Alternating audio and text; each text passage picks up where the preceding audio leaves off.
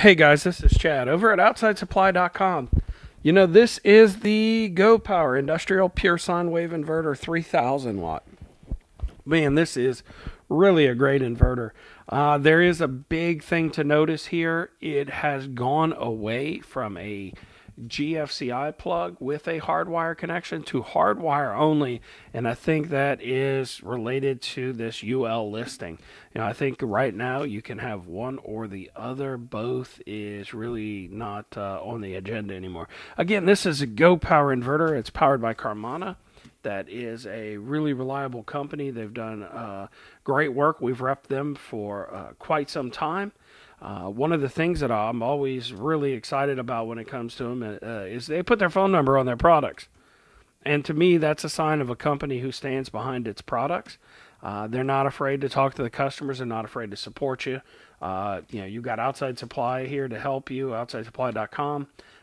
You got gpelectric.com for Go Power. There's their phone number. Ours is 866-574-4983. These pure sine wave inverters are really rock solid. This one replaces the GPSW 3000-12, and you'll notice the new model number is the ISW 3000-12 because they've gone to an industrial format with some UL ratings and stuff like that. It's a really exciting inverter. I'm glad the Go Power has added that into the question. So here was one of the questions I got, and really the purpose for this video. I have a customer who has a 2,000 watt inverter need, and that's what they want, but they are requiring that they be hardwired. They cannot use the pigtail on it, and they want to know what they do with the 2,000. Well, it's really simple. Buy the 3,000. That's your answer, because the reason is you want that direct hardwire connection. You want to make sure this inverter is going to have the UL listing on it, and that is one of the requirements. Go ahead and upgrade your inverter to the 3000 watt.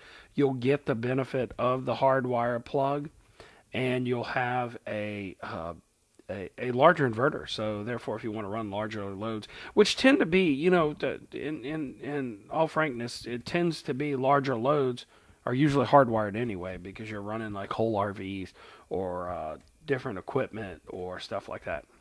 So then the customer said, well, I like the 3000. We'll go ahead and we'll upgrade to the 3000, no problem, but I also need a GFCI outlet when I am going to use this inverter in the RV. I like to plug into my inverter when I'm outside. And I said, well, that's really simple. You know, when you're going to do this hardwire, just hardwire an outlet into the outside of the inverter, or right on the outside of the inverter, and I think you'll find that will accomplish the goals that you are looking to achieve.